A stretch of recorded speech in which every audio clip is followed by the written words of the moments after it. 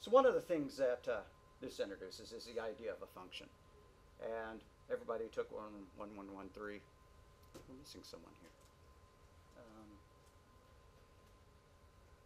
Recently has the idea of a function. A function is a named block of code that you can invoke from elsewhere in your code. So that's what this does, is it walks us through writing a function and different ways of running it. So we write a function called main, and then we put some code down here which invokes that function. And this looks pretty weird. You may not have seen this. Maybe you have. Underscore, underscore, name, underscore, underscore, equals, equals, underscore, underscore, main, underscore, underscore. If that is true, then invoke main. So we'll explain in here in our class right now what that actually does. If we can run Python from the command prompt, we'll try other ways of loading the file and getting it to run. And we'll also do it from the shell.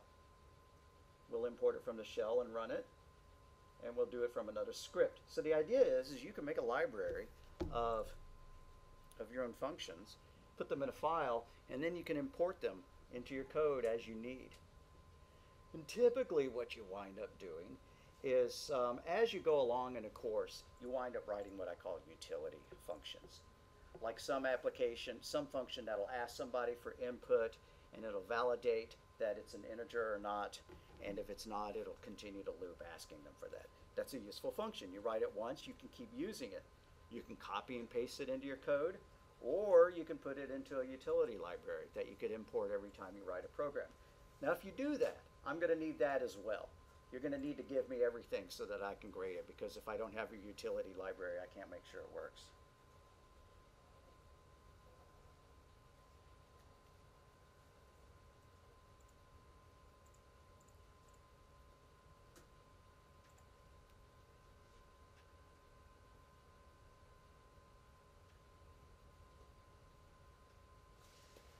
So let's play with a little bit of that in class. But first let's look at the other assignment. Ought to be something that you write yourself rather than doing stuff by rote, because you need a mixture of those. Hopefully as time goes by you do less by rote and more on your own. Denise, I owe you a message and I haven't responded yet. I apologize for that. I'll get it to you as soon as class is done today. So we're talking about the homework, and we're going to do an assignment that kind of covers some of the same material. Have you been able to get the textbook? Lots of people have not. Okay, good. Then you're good to go.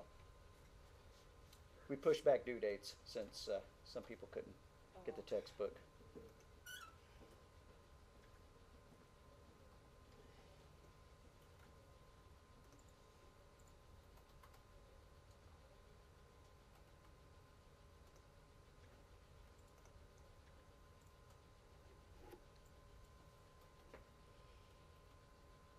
Alrighty, these are from the text, but they are programming problems rather than just type in rote. So, write a program that displays the dimensions of a letter-sized sheet of paper. There are 25.4 millimeters per inch. Use constants and comments in your code. So you're going to use the conversion ratio to figure out that 8.5 inches is this many millimeters, and 11 inches is this many millimeters. Additionally, write a program that computes and displays the perimeter and the length of its diagonal. All right, to calculate the length of its diagonal, you have to know, what is it, the Pythagorean theorem? Yeah. So, yeah, you'll have to know that. And if you ever get stuck on a formula, just text me, and I'll tell you. This isn't a math class. You're not being tested on whether you know that formula, and you can always look it up, too. Write a program that reads a number and displays the square, cube, and fourth power. Use star star only for the fourth power, so we'll have to talk about what star star does. We'll get to that. Oh, what do you know? Hint, the diagonal of a rectangle can be calculated as that.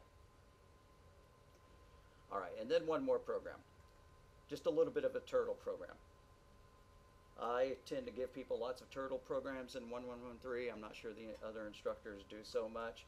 So this is just an introduction to the turtles, because the turtles are a graphical way of representing concepts. You can see loops being executed. You know, you can see the result of changing functions and stuff like that.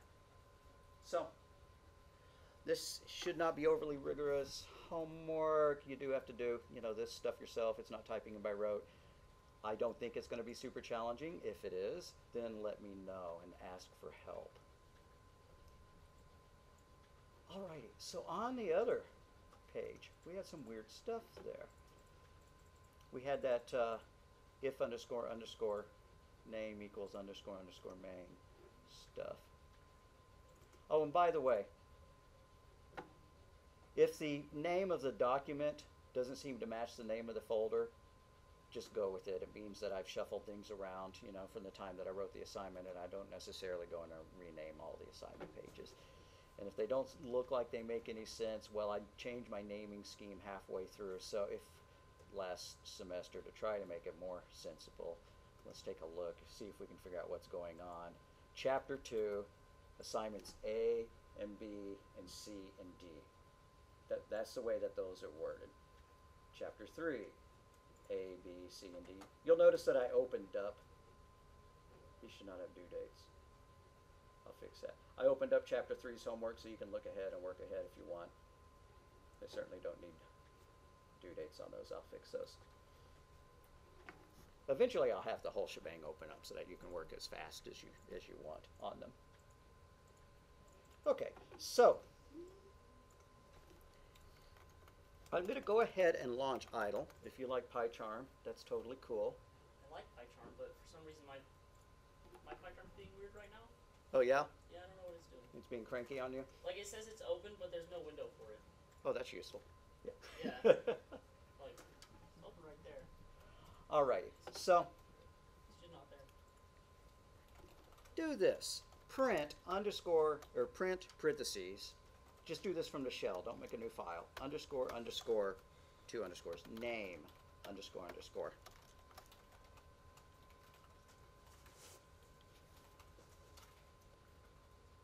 This is the context in which we are running. This is our main thread of application. So we can use this to determine whether we have launched the particular file that we are in or not. And that's what that if statement down there does. We'll play with that a little bit more. But for now, let's do a file, new file. And whenever you turn in an assignment, I would like for you to put your name up here and the date and what we are working on. If it's just a daily assignment, put today's date. Is today the 30th or the 31st? All right. My brain is compensating for the fact that we're supposed to go up by 1 year by trying to type in 2019 each time because I don't want to type in 2017. Apparently I want that safety margin. So the way a function works, and this is ahead of where we are in the book, but like I said, just about everybody in here has had a programming class that used methods or functions. So we're going to define a function named main, and it's not going to take any parameters. And in this language, everything is done not by curly braces, but by tabs. So as soon as I hit colon, all right, I don't even care what this does at something at this point. So let's just print hi there.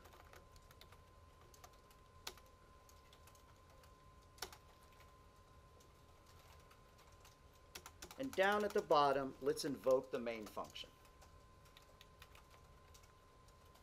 Well, why would you do that? Why do you need to put something in main? You don't have to. In a lot of other programming languages, you do have to define an entry point for your application. So if you become a C, C++, C#, Java programmer, you are going to need a main. This just kind of builds you, gets you used to the idea, but you don't have to do it.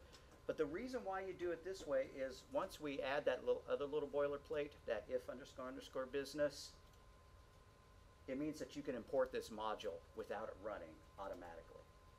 And I'll show you what I mean. Go ahead and do a save as and save it into your favorite directory. I'm just going to call mine Jan 30 because I'm feeling really creative.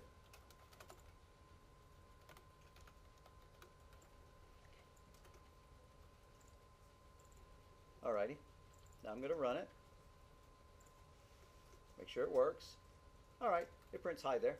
I'm happy enough with that. Now we're going to create a second script file that's going to import this file.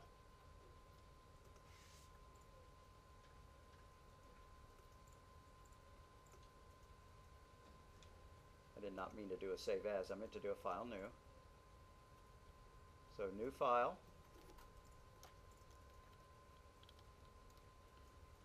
Your name, date, sample functions. Alrighty. So what do we want to do? We want to import that module so that we can call that main method, that main function. So we're going to import January30.py. Now when we save this, we don't want to call it Jan30 because that would overwrite the last one we have.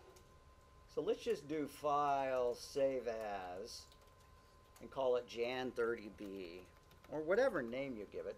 Just remember what you called your other one because that's what you have to add the import for. So Jan30b is going to be the guy who loads up Jan30 and invokes the method in it. All right, let's add a print message.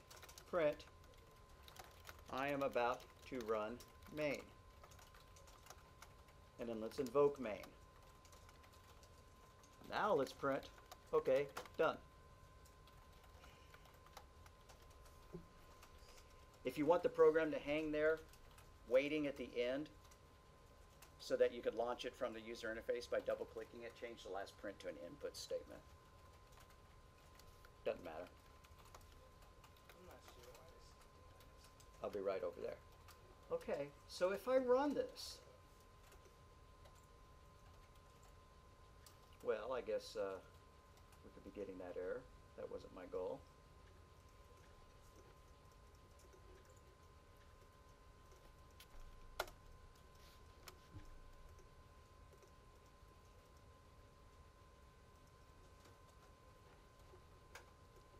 All right, almost there. I apologize, guys. Change that to the name of your file that the main is stored in. Jan30.main, like that. So what this says is I want you to make those functions available to me, and what this says is actually go ahead and invoke that function. And Denise, as soon as I see this run, I'll be over there. Okay. Now if you run the program, you're going to see something kind of odd.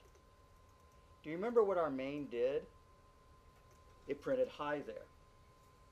It was only supposed to print that between I am about to run main and OK done. But it also did it as soon as we did import Jan30. Typically when you import code, you don't want it to immediately trigger, some running. You want to import that code so that that stuff's available to your program, but you don't actually want to run it right on the spot. Now, I wanted this stuff to happen. I didn't want anything to automatically happen just because I did an import. So we're going to fix that. Define main needs to look like this. I'm sorry that I got rid of that too quickly.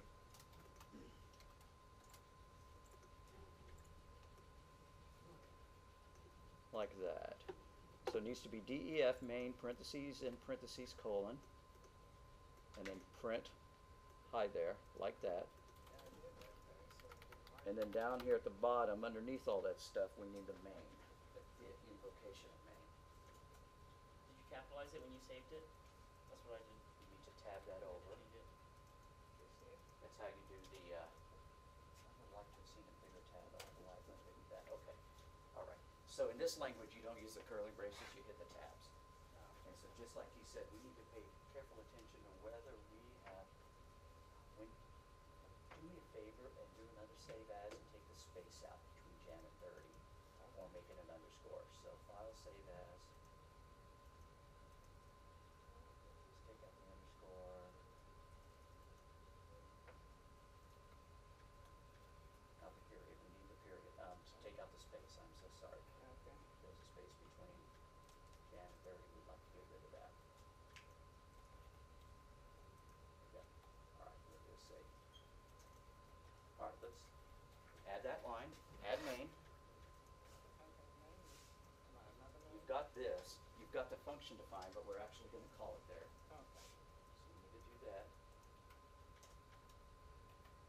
Parentheses in parentheses. Just like calling a function in Java or C. Now let's run it. Yeah, although blocker when you run it.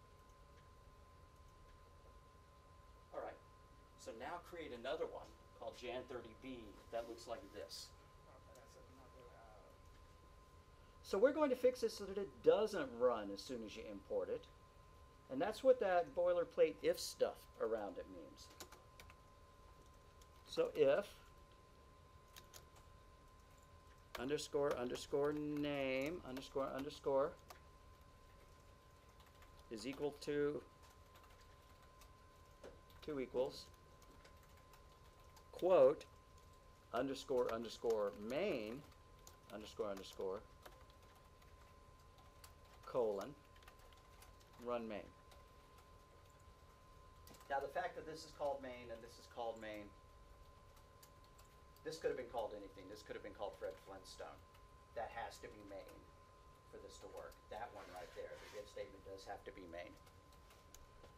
Okay, so why did we do that? Now if you run this application, excuse me, if you run your original Jan30, it doesn't do anything. No, yeah, it does. It does do something. It does exactly what we wanted it to do. And the reason why is that when we run it, tell you what, remember when we did that print main stuff? Or print name. Let's tack that on. Underneath hi there, do print underscore underscore name underscore underscore. No spaces like I just accidentally added. It's okay to put spaces around it, but you don't have to. I just space things out to make it easier to read. So when I run it, we're going to see that it says main right there, hi there, and it prints out its name.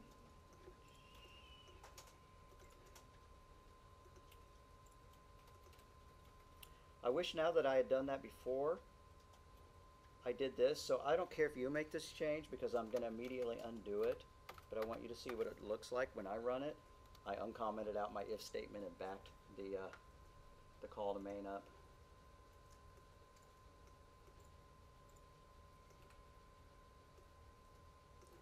So now when I run it from over here,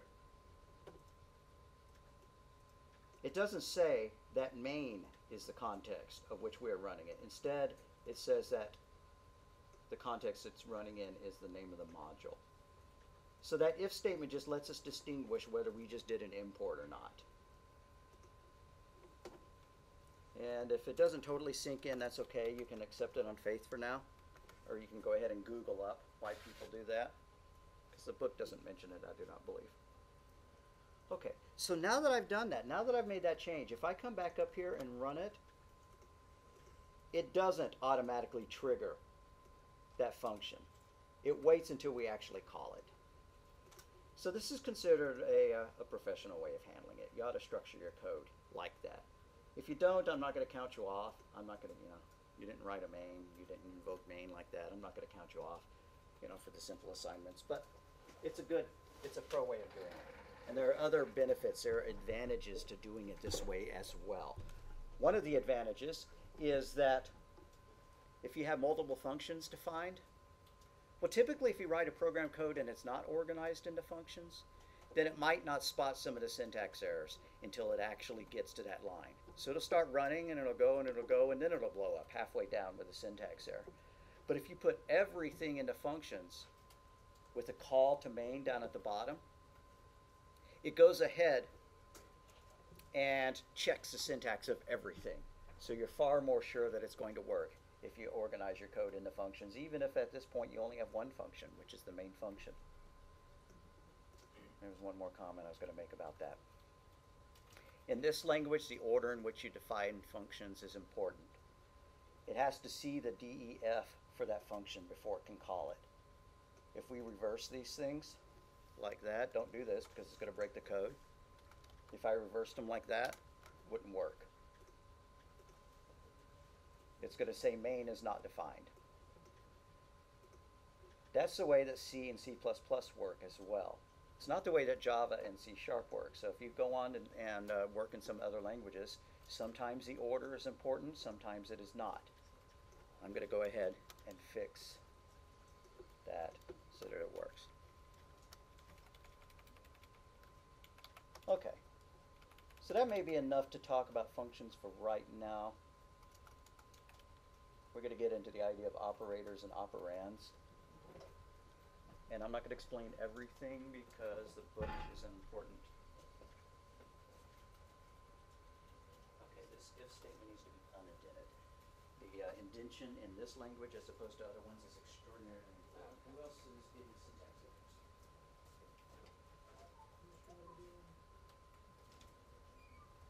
Take the dot py off. I had it originally, but then I had to fix that. And I didn't make clear enough that it needed to be fixed. Let's give it a shot. Don't see syntax error there. This is stupid, but we're going to be typing all in line here.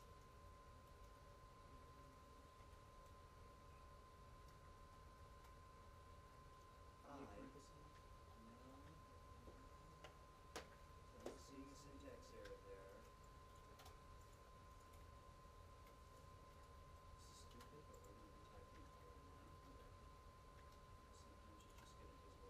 embedded. Comment that line out or delete it and type it again. And I'm really sorry to ask you to do that because it was so different. This one? Yeah.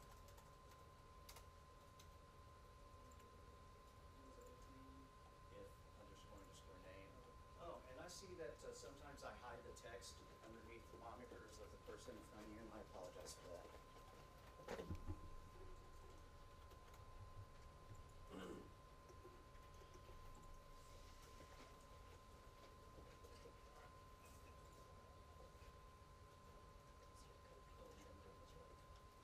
What? Is your code to make sure I'm not doing it right, apparently. Okay. I mean, if it isn't working. Yeah, I wanted it once. Sounds nice. Better off than I am, man.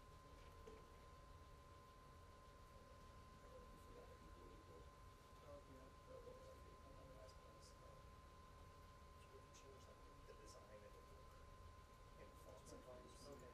Little scripts and the codes, like when you backslash or still maybe it's a line code. And sometimes it just script and it's behind those. Anybody else stuck? Okay. So we have the idea, or we will, you know how to do math, use addition and subtraction and stuff like that. We're going to go ahead and do some of that. I'm going to cover this code up. No, I'm not. There's one more change I want to make to it. Notice how we had to prefix the name of the method with the name of the module it's in. What if you don't want to do that? What if you just want to be able to call it main without putting jan30 dot in front of it? You could do that. Change your syntax to look like this. From jan30 import main. That does kind of a razor selection. It takes only that one function out of that file. And it makes it so that we can delete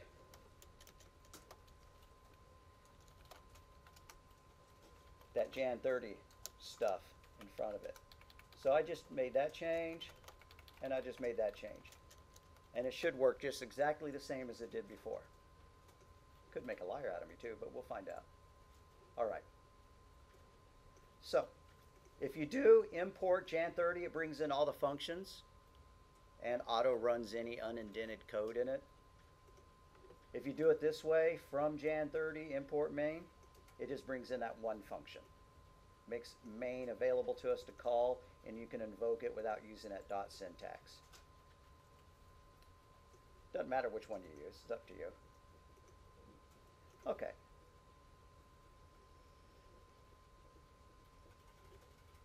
So it doesn't matter which program we add this stuff to, 30 or 38. I'm going to go ahead and add it to my original.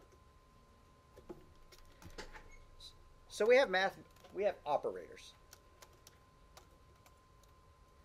To do a single line comment, you use the hashtag. But to do a multi-line comment, you can start your multi-line comment with 3 quotes.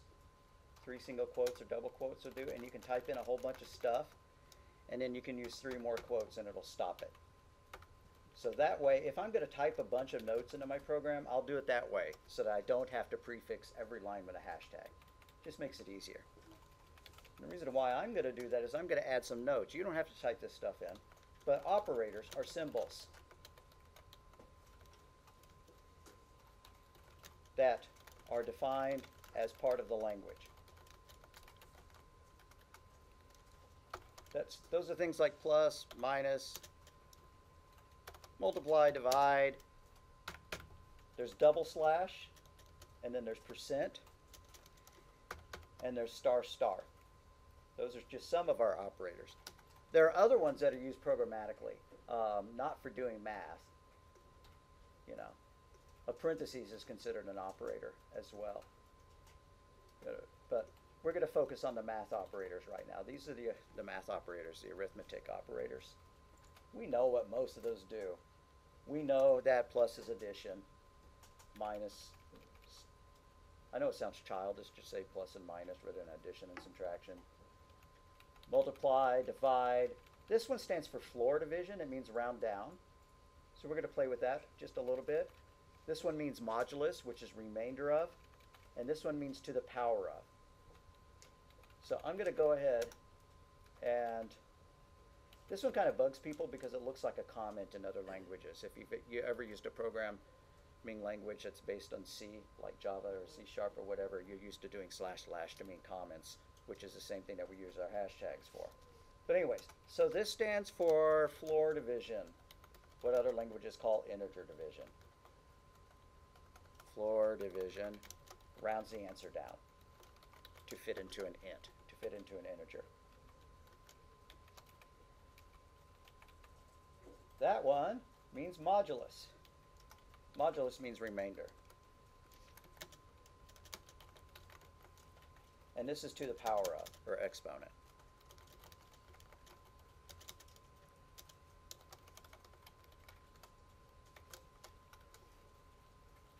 So let's play with those ideas just a little bit. I'm going to be typing print a lot, so go ahead and just copy it so that you can paste it, unless you type really fast. Print 4 times 3.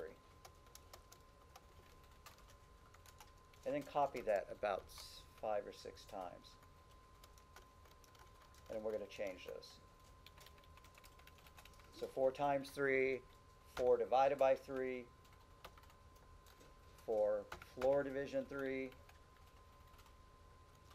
for modulus 3, the percent sign, and addition and subtraction.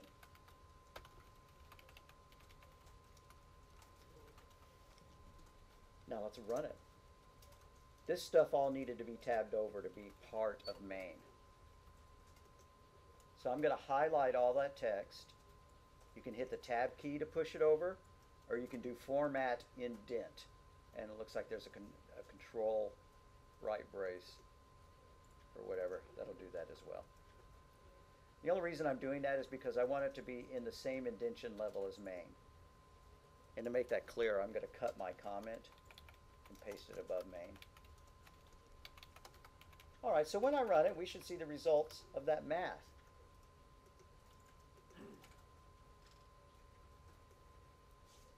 Alrighty, so 4 times 3 is 12. That's what we would expect. 4 divided by 3 is 1.33333. 4 divided by 3 rounded down is 1, right? 1.33 rounded down is 1. 4 modulus 3, well, how many times does 3 go into 4? 3 goes into 4 one time with a remainder of, we have to go back into our grade school thinking, 1. That's what modulus does. So 4 plus 3 is 7, 4 minus 3 is 1.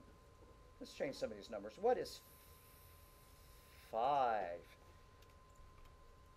divided by 3? 5 modulus 3, or 5 floor division 3, and 5 divided modulus 3. Let's not run it. Let's just predict it. What's 5 divided by 3? It's 1.666667 or whatever. So what's floor division? If we took that 1.667 and rounded it down, it's going to be 1. It's not going to round it up. Floor division always rounds down. That's why it's called floor rather than the word round, which does do something. There is a function called round. Then we have, so after 3 goes into 5 one time, what is the remainder? 2. So this is going to be 2. That's going to print out 2. And if we run it, we'll find out that that's indeed the case. I need to close the shell because it's putting text down at the bottom where we can't see it.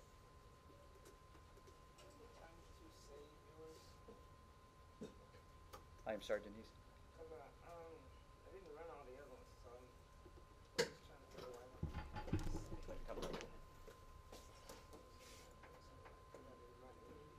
Okay, these are not tabbed over to the same level as that, and they have to be tabbed exactly the same. So if I just cut that and paste it above it so that you can see better.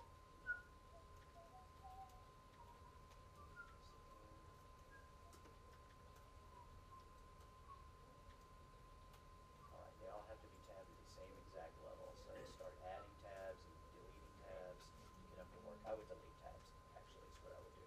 Zero these lines and backspace them. Just do them one at a time. Or, yeah, you could try keeping, but you just have to get them all lined up. Yeah, tabbing in this language is annoying, but it's important. It's the only way that it knows inside which module the code is defined. Semicolons in Java. Yeah, yeah. Yeah, there's no semicolons in this language, although they don't break the code. We can play with semicolons. What they do is that they divvy up. Print hello. You don't have to do this. It's just a demo. Print goodbye. Like that. That will work. Is there ever a reason to write your code like that? I can't think of a reason, but if you want to, you can. So you can't put semicolons anywhere you want. Yeah, so you could, if you want your code to look like Java or C, you could put semicolons at the end of each line. If you need a line to span more than one, if you need a command, a statement to span more than one line, you can usually do that. Like print hello, comma, and then hit enter. They're my good quote, comma, friend. Like that. That works.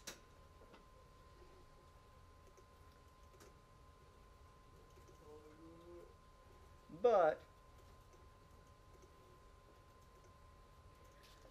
unlike some languages which ignore white space completely, I don't think you can do this. A is equal to 2 plus 3. I think that we're going to finally have broken it there. Yep, invalid syntax. Now I'm sure that there's some special character you could put at the end of the line in order to get it to break it up like that, but I did not mean to close that.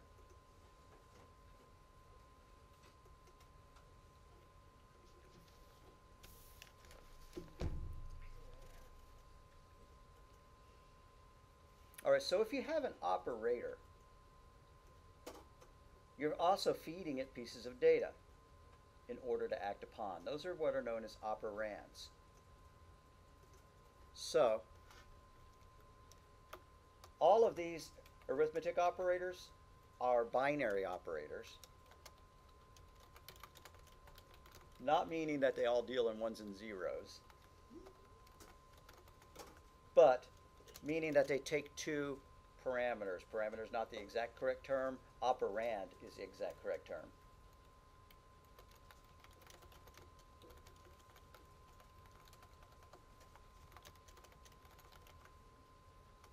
So if you were going to do this, print A plus B. If you didn't have B there, it would give you a syntax error because the addition operator requires two operands in order to act. Now these operands can be their own expressions. Print A plus B plus C, right? You could, in this case, the operand, the right operand for that is another expression. So if you're looking at this, what is going to get added first? Right? If this was 1 plus 2 plus 3, which values get added first? Yeah, 2 and 3 get added first. and then that results in 5, and then it can add 1 and 5 to get 6. And so that follows the rules of PEMDAS. Parentheses, exponents,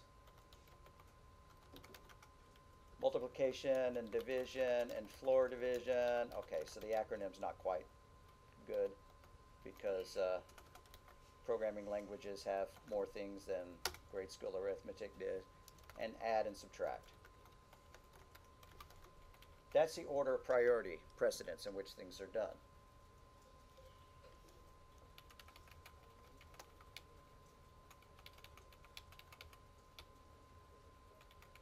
Not parents, parents. So parentheses are used to force the order of evaluation. And it's never a bad idea to use parentheses, even if you are quite comfortable with the rules of PEMDAS. If it, who made up that dumb acronym or phrase, mnemonic? Please excuse my dear Aunt Sally. Got to memorize it, but really, you know, okay. So everything on this line of precedence are equal, and so they just get done left to right. Same for addition and subtraction. They are of equal precedence, so they are just done left to right. So if you have this expression 1 plus 2 times 3, what is the first thing that gets done? The addition or the multiplication? Multiplication, because it's higher in precedence. 1 plus 2 to the power of 3 times 4. What gets done first there? Yeah, this gets done first. If you, why did I do the carets? Because I'm used to typing carets for exponents, but it's actually star star. My mistake. If you type in caret caret, I'm going to count you off in the exam, and then you can come and throw a brick at me for having done it here. So anyways, if you wanted it to really be 2 to the power of 3 times 4, you would put parentheses around the 3 times 4 to force it. Take out the Jan 30. Now that we've changed the syntax of it, you can get rid of the Jan 30 dot.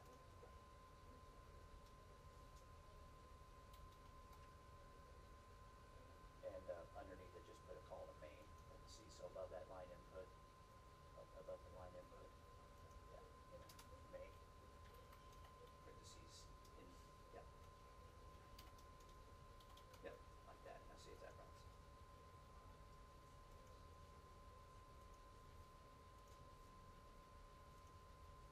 All right, cool deal.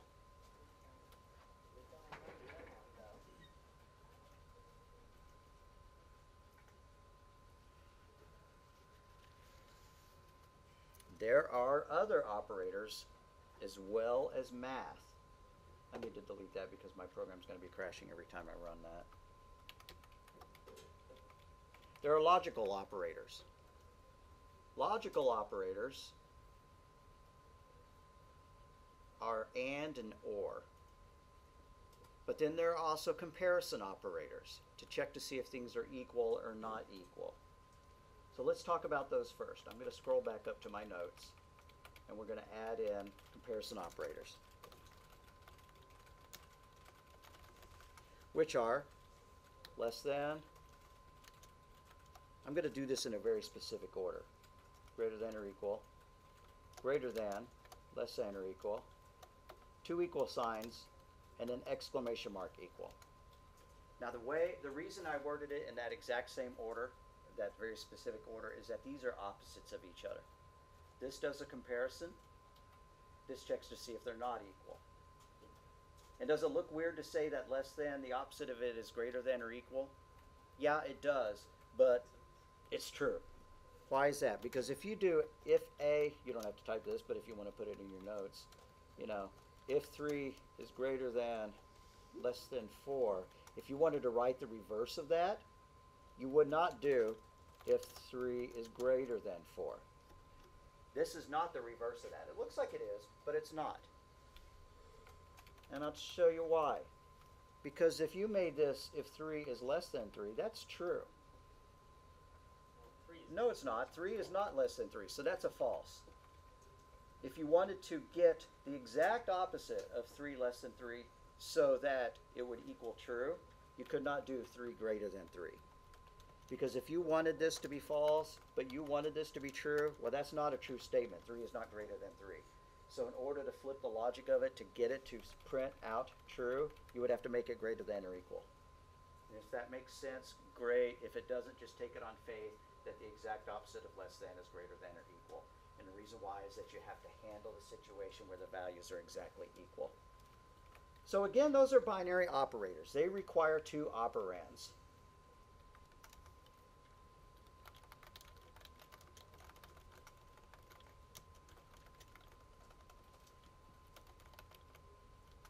The operand is just the value on either side of the operator. So we have our comparison operators. What do you use comparison operators for? Usually you put them in an if statement, or you store their value in a type of variable known as a Boolean variable. So I'm going to add a few more notes here. Types of data. We have string data, which is just anything you can type in on the keyboard. And in our program, we enter string data as stuff between quotes, like names, or numbers, or symbols, like that. You can also have a string that's just 2 quotes. That's known as an empty string. In this language, unlike Java or C, single quotes and double quotes are treated the same.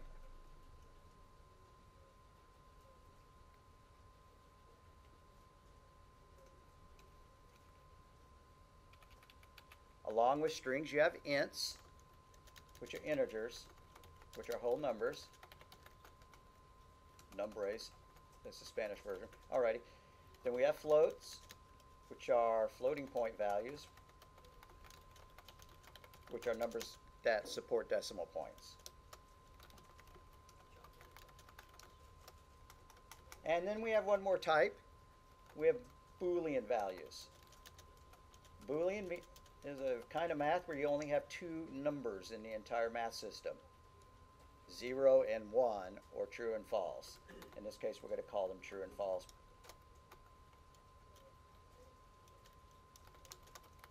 I capitalize those because in this language, unlike some other languages, the values true and false, the built-in languages actually need to be capitalized.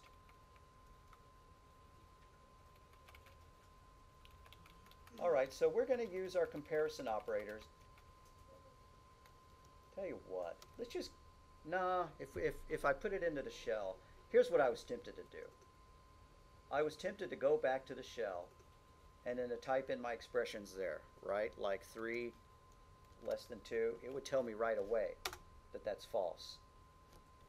3 greater than 2, it would tell me right away that that's true. That's inside the shell. If you typed in 3 divided by 2 inside the code itself, it's not going to work. It's going to give you a syntax error. I believe we could give it a shot. I'm just going to type in 3 divided by 2 right up at the top. See if it prints. No, not 3 divided by 2. Greater than. I believe that's going to be a syntax error, so you don't necessarily need to type that. Well, what do you know? It wasn't, but it didn't print anything either. But anyways, the comparison operators are usually used as part of Boolean expressions like this. If 3 is greater than 2, and you don't need the parentheses, by the way. In some languages you do. I just type them by habit. Print less than. Else, colon, print greater than or equal.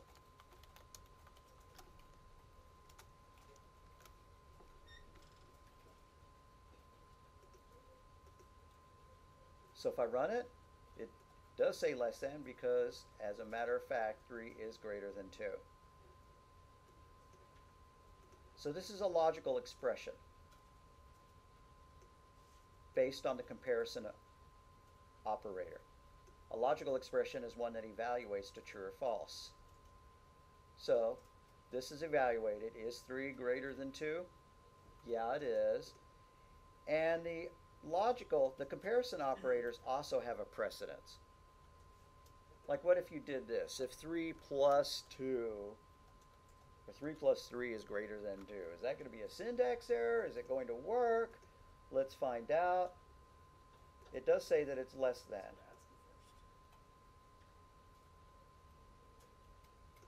I got my logic backwards. Somebody needs to get a shoe ready. If I have the greater than sign there, then why would I print less than there? I was wondering. You were that, wondering but I that just yourself. accepted it. All right, so why don't we change that to a less than sign? But anyways, now it's going to say that it's less than. Excuse me, that it's greater than, because 3 plus 3 is in fact greater than. What if we change that to a 1? What if we think that it's just doing that part? It's basing its result on that.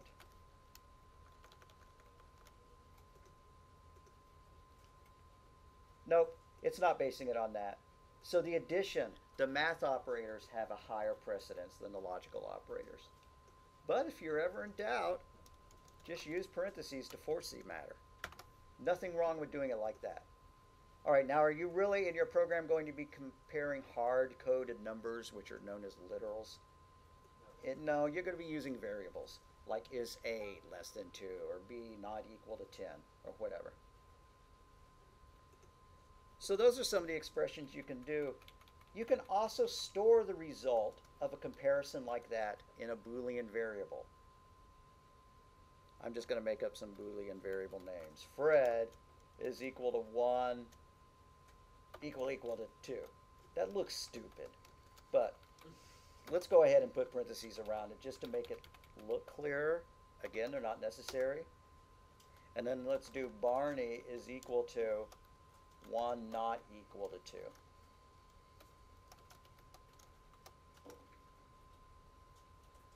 So Fred is Fred going to be set to true or false? False. Right. Fred is false because 1 is not equal to 2. Barney is true because this expression 1 not equal to 2 is true.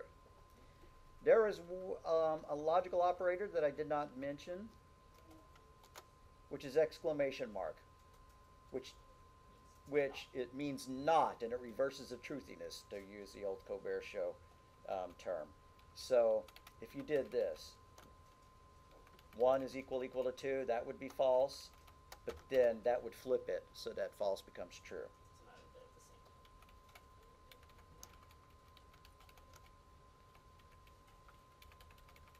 So the way the if statement works, okay, anytime you hit colon, you have to start tabbing, or else it's a syntax error. When you're done with that block of code, you stop indenting. So that's why that is indented, that's why that is not. This is the end of the block that's subordinate to the if statement. This is the end of the block of code that's subordinate to the else statement.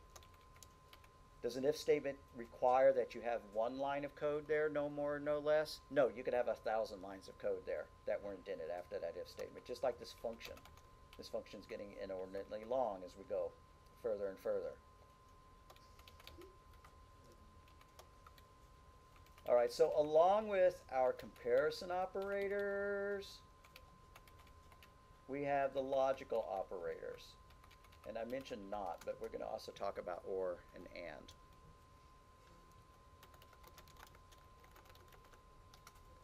And by the way, I upload these notes, so if you need them, you can have them. If I go too quickly for you and you just want to watch, that's okay, but I really would like for you to get this stuff to work. So after class or when you get home, I hate to just say copy and paste, but get an upload into the Dropbox so you get credit for it. Logical operators, and, or, and not. Now, you Java C guys are used to that meaning and, that meaning or, and that meaning not. No. And this one you really do use the word and or, and you can use not.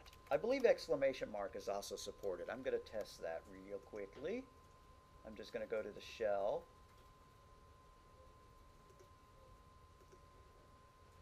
I did not mean to quit the entire app. That was brilliant.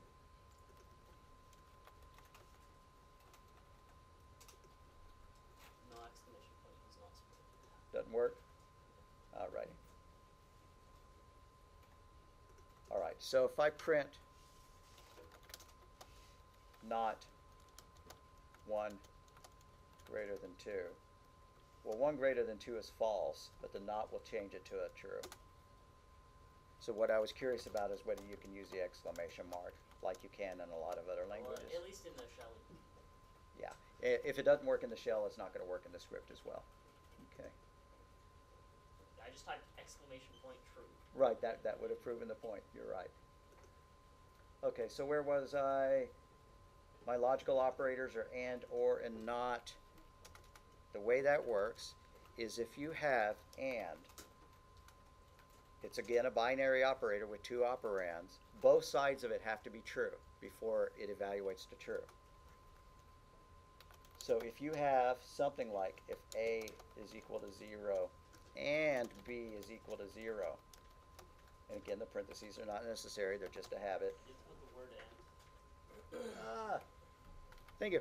I'll do that because I teach Java before this and I teach it C++ after it. So anyways, so there we go. This side and this side have to be true before the whole expression evaluates to true. If A is 0 and B is 0, then it will execute the code that's subordinate to the if statement. If either one of these is not true, it won't execute the code that's under the if statement. So you can build what's known as a truth table. And we're going to need to stop and take a roll fairly soon, but not quite yet. So if you have and, A and B, and the result, I wish it wasn't doing U, I need to switch to PyCharm. Anyways, and the result.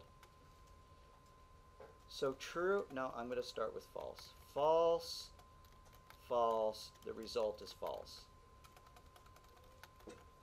False, true, the result is false. True and false, the result is false. The only time you get a true out of it is when they're both.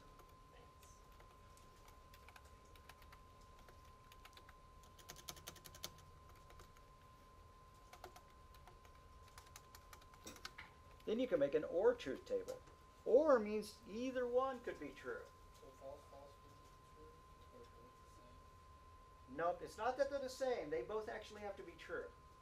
It's, there's an electrical engineering exclusive or that kind of works like what you're talking about, but we're not going to be using False exclusive and false or. returns false. Right, false and false do return false because it's evaluating to see whether that one's true and that one's true. And if they are both true, just like if you are hungry and you have money, go to the restaurant, right? You're not going to go to the restaurant if you're not hungry. You're not going to go to the restaurant unless you have money, well, or you have a credit card or a friend. And if So you're not hungry and you don't have money, then you're still not going to you're go. still not going to go. Right, exactly. So the or, either side has to be true. If you have money or a credit card, go on a spending spree, right? Either one will let you go. So A or B and the result. I'm just going to copy those for speed.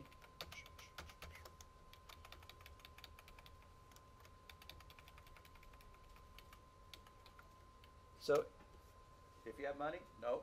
But you have a credit card? Yes, you do. You're going to go on your spending spree.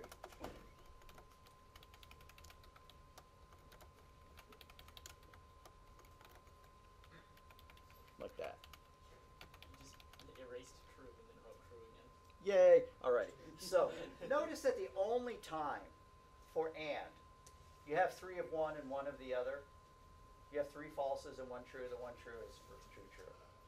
For or, you have 3 of one, 1 of the other. The unique condition is when they're both false, if that help burns it in. Alrighty, in logical terms, you can treat and as though it means multiply. And you can treat or as though it means addition. And if you ever go and you take a course on logic, and yeah, you can go and get 3 hours of credit for taking a logic course at a 4-year college.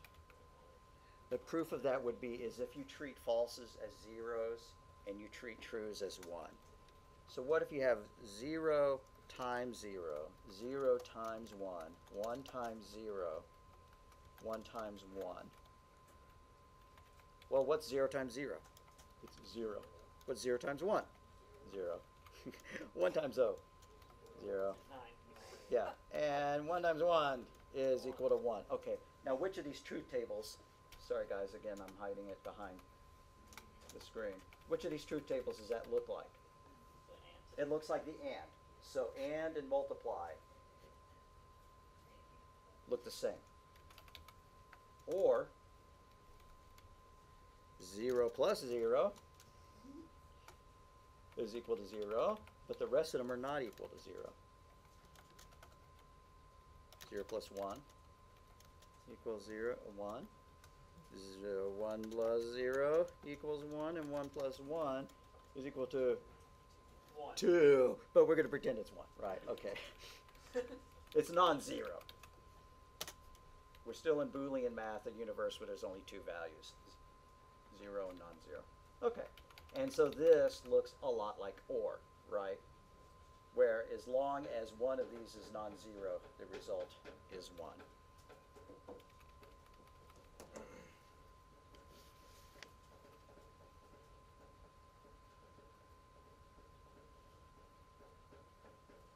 All right, we're going to do one more little thing with this. We need to find a good place in our code to insert it.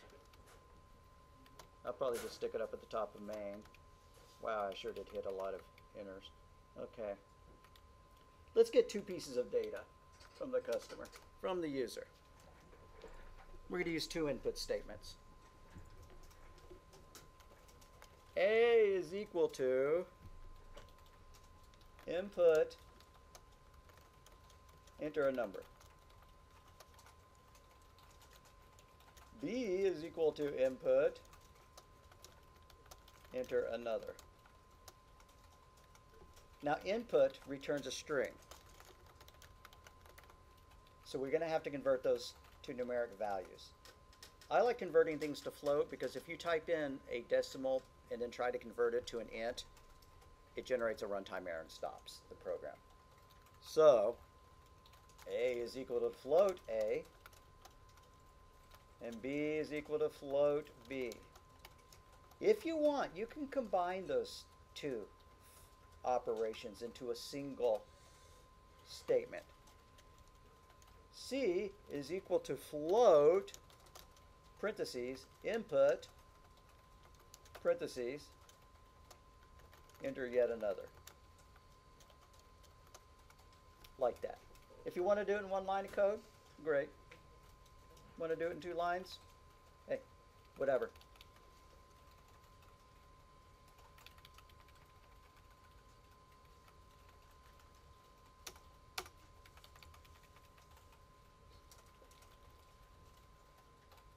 All right, now we're going to create some Boolean variables. We're going to pretend that A was a temperature. So boil is equal to A greater than 212. And again, the parentheses are not necessary, but it helps me read it. And freeze is equal to, parentheses, A less than 32. And now we're going to do a command based on that result. If boil is equal to true, with a capital T, print A is boiling.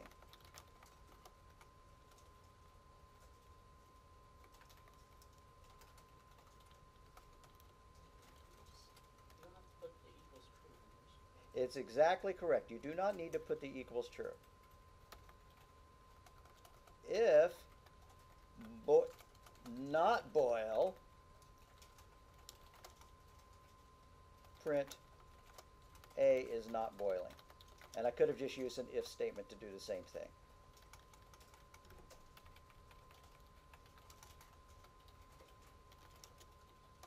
If freeze, colon,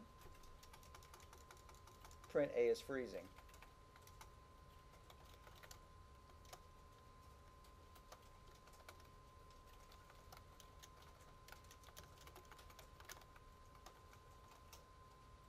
Else, colon, print A is not freezing. I'm just playing with syntax a little bit. What an if statement is expecting after it is a logical expression, and a logical expression is one that returns true or false. So here we calculate whether boil is greater than 212 or not, and if it is, we print it's boiling. But we don't have to put equal true. We can leave it out. Why? Because boil is in itself a Boolean value. So that's why I just worded this as if freeze.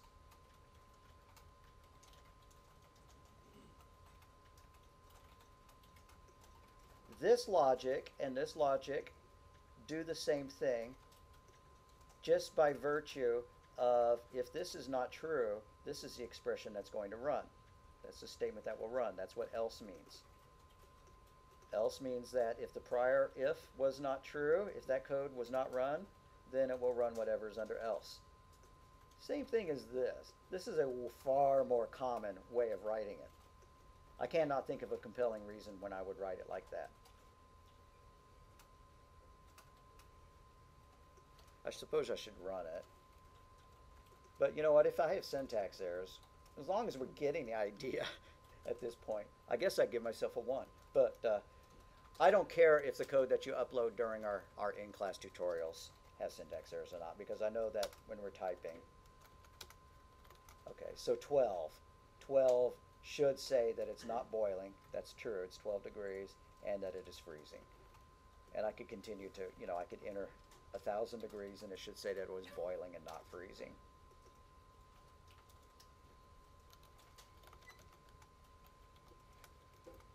Yeah, so it's boiling and it's not freezing.